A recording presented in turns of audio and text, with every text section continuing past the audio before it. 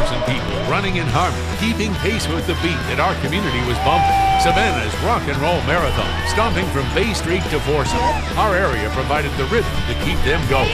Running solo or in an ensemble, WTOC made sure every runner was amplified across the air, online and mobile. Savannah danced to the pulse of runners that still echoes through the streets. We can't wait for next year's gig. Savannah's Rock and Roll Marathon. I really like to run for my friend who died of pancreatic cancer, so I do my races for her. And my daughter, she's 2, and I just want to run and give her a good example. And my family, my friends that have passed away. This is my hero, Lorraine Frank. She is 28 years old and fighting non-Hodgkin's for the 4th time. That was my motivation. I did it for her with bronchitis. Congratulations, you guys are amazing. You did it. Oh, this is awesome. Best one so far. I love Savannah. It's my first time here, so everybody was warm and welcoming. the city's great. The people are awesome. It was just so much fun.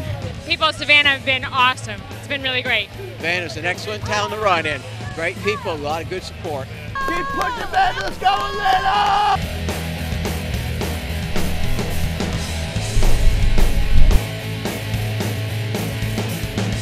Wonderful. Come back again next year. Yeah, we'll be here again next year. Yeah, it's the best day right now.